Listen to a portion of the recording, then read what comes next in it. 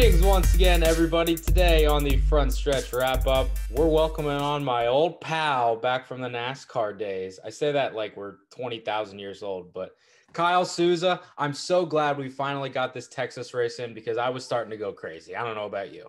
I can't really imagine I've ever been to a race that took that long. And I know it wasn't on the track that long, but I mean, in our lifetime, which is not that long, I can't really picture a rain-delayed race that took that many days to get going. I don't know about you. I was going to ask you, what's the longest rain-delayed race that you've been a part of? It may be something on the modified tour, probably. Yeah, I mean, I've been a part of local rain delays that have been, a week or two where you just didn't get to race for 2 or 3 weeks because of Mother Nature. But that's when you only run one day a week. I mean, these guys can run a couple days, and I mean, the weather situation there, I can't imagine what it was like to be at the track for 3 days. Never mind be frustrated at home. I know. I was sitting on the couch and I was just like losing my mind. I really got to commend though, like the people that are driving the Air Titans, the jet dryers, race control, like everybody. And I know it sounds cliche, but honestly, put yourself in their shoes. Nobody wants to get the race back going more than them, and they did everything they could. It's just that the crazy part of it is too, Kyle, like it never rained. It was just mist the entire time. So we had a rain delay for 3 days and it never rained. It was just mist. I think the funny thing is in talking, I mean, I was at a modified race this past weekend up here in New England, but talking to Tommy Baldwin, who's part of one of the Cup teams now, former Daytona 500 winning crew chief. He raced up here on Saturday, flew to Texas on Sunday, and brought 2 sets of clothes with him, one for Sunday and one for Monday for the fly back, because there was literally almost zero chance of rain Sunday, and somehow it rains and he's out of clothes.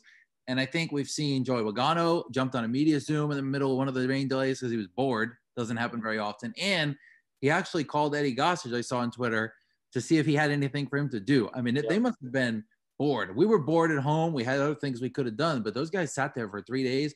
And those Air Titans, imagine how much jet fuel they went through, because they tried like crazy to dry that track for 3 straight days. And it just happened to work there on Wednesday. And luckily it did, because otherwise it sounded like the Martinsville schedule was going to get impacted pretty good too. Yeah, if it went into Thursday, it definitely would have been impacted. And also, I feel for Corey LaJoie because I saw like late last night before I was going to bed, his plane, something was wrong with it. So they had to spend another night in Texas. It's just like when it rains, it pours. That's just it's like a mini vacation for him. Yeah, that's true. Well, I'll tell you what, no vacation for Kyle Busch this year because it's been a hell of a year for him in a bad way. But this weekend at Texas, he finally gets off the schneid. I'll be honest, I didn't think he was going to be able to save enough fuel because I was listening to the 18 radio the entire last 50-lap run, and Adam Stevens, lap after lap, telling him the gap, telling him to save a little bit if he can. Kyle's just silent, calm, cool, and collected, but he gets the win, and afterwards he said that this felt as big as a championship. Yeah, I saw actually the cool-down lap with his fist out the window. I haven't seen him that excited in a while. And Kyle Busch is one of those guys that wins races so often, usually, that he doesn't get overly excited, right? We see guys, you think back to like Dale Earnhardt Jr. won at Martinsville that year, jumping up and down a victory lane. Yeah. We don't see that out of Kyle Busch a whole lot. I think because he wins all the time. And I know he's won Xfinity truck races, although he hasn't won Cup races, but that was a big win for him. And I think, Davey, honestly, a big win for Joe Gibbs Racing, in a point where, that may have saved Adam Stevens his job. If you look at the bigger picture, Kyle Busch is going to stay in that 18 car next year, no matter what happens. But Adam Stevens may have saved his life, basically, as a crew chief, winning that race, because otherwise I personally think that he was going to be in jeopardy with the championship caliber driver. They couldn't even win a race. And then all of a sudden yesterday they had speed all day. And it was pretty clear by the end of the second stage that he was going to be one of 3 or 4 guys who are going to have to watch to win the race. I'll say this. I think Adam Stevens probably saved his job as the crew chief of the 18 team. I think that his resume speaks for itself, right? 2 championships, tons of race wins. He's dealing with the most volatile driver in the Cup Series, you could argue. I mean, I said on my podcast earlier today, like, dealing with Kyle Busch itself is a full-time job. Yes. Add being a crew chief on top of that, and the demand and the excellence that he demands, that's like a really, really tough gig to have. So, and he said too, like, he's questioned himself throughout the year. He doesn't know if he's going to be back next year because Kyle has publicly said that there's going to need to be changes made to this 18 team, but it extends Kyle's streak of 16 straight seasons with a win. And it's crazy to think about too. It snapped his 33 race winless streak, which dates back to last year at Homestead. But that was just a case where Denny Hamlin put too much tape on the grill. Kevin Harvick had a bit of an off day, and Martin Truex Jr.'s pit crew had the tires swapped. If none of those things happen, Kyle Busch probably is standing here with over a year's winless drought.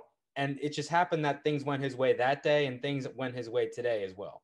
Well, if you look back at what, transpired at Texas, Denny Hamlin had that problem early in the race. Then when we restart the race, he gets into Matt Kenseth after Kenseth gets all kind of crossed up in front of him. That hurt his chances. Kevin Harvick hits the wall back on Sunday, which seems like forever ago at this point. Yep.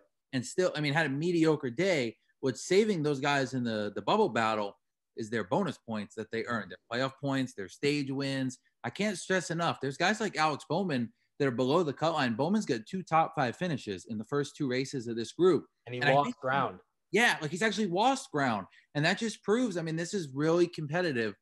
And you start looking ahead, Martinsville, I get excited about it. You get chills thinking about what's going to happen Sunday night with the guy in second.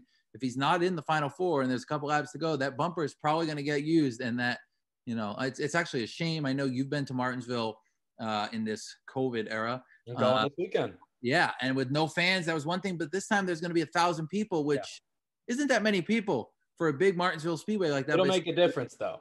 Absolutely. I still think it's going to be a surreal moment.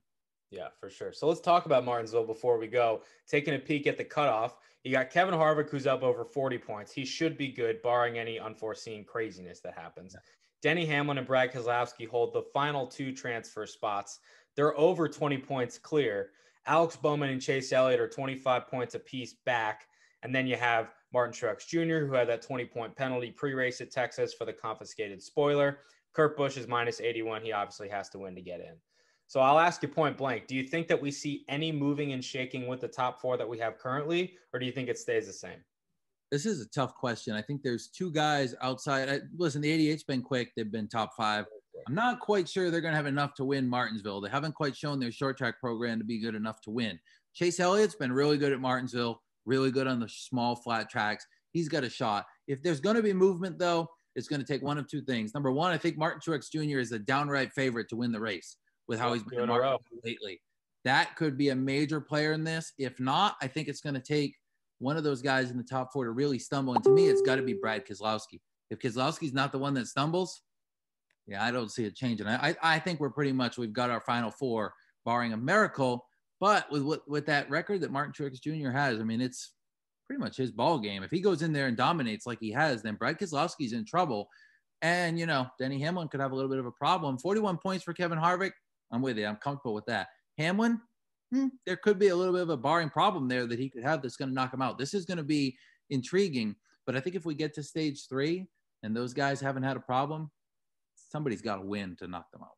Especially going back to the first Martinsville race, Denny Hamlin did not have a good day at all, struggled really badly in the first stage. And I understand there were a lot of comers and goers in that specific race, but all it takes is one day being on your game to win the title. We saw that last year with Kyle Busch and Joey Logano a couple years back.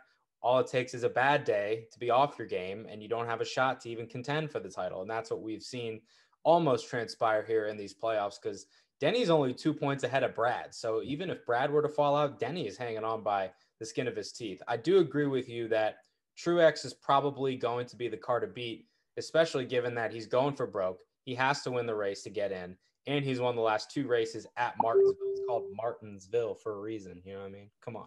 Listen, I think that Denny Hamlin's in a good position. I'm comfortable with him. Keselowski, I'm pretty comfortable with him too. Their flat track, small package, the smaller tracks has been good. Look what happened at Richmond. He's no joke on these smaller tracks, and he's successful at Martinsville. But Truex, if I was Brad Keselowski, I'd be concerned. Martin Truex Jr. has really kicked everybody's butt at Martinsville the last couple of times there, and that would be the one guy that I would be concerned about. But, it's also Martinsville. Alex Bowman could be there. Chase Elliott could be there. I personally don't see Kurt Busch being there, but you never know what's going to happen in the last 50 laps if some pit strategies played or something like that. That's why they call it Martinsville. It's going to be a heck of a show. And the fact that you're going to be there to see it, I'm jealous. That's going to be a good time. Yeah, I'm really excited. I'm not sure if I'm going to actually be in the press box on Sunday. We're still working out some details of that, but I will be there this weekend on behalf of frontstretch.com. So with that being said, follow us everywhere, because we're going to be busting out all sorts of content this weekend. And Kyle Souza, our wonderful social media director, will be helping us all through it. Kyle, where can people follow you personally on social media to keep up with you and your work? Twitter's the best place at K Souza. It's Souza 261 on Twitter. Forget the other social media channels. Twitter's the one where the live breaking news updates happen. Come join us on there. Davey, have fun at Martinsville and look forward to catching up soon again. Thank you, sir. I will. And by the way, if you guys like modified racing, Kyle is the guy. He's not a guy. He's the guy. But that will wrap things up today for the Front Stretch wrap-up. We'll talk to you guys next week to recap Martinsville, hopefully not on a Thursday, and preview the championship weekend at Phoenix.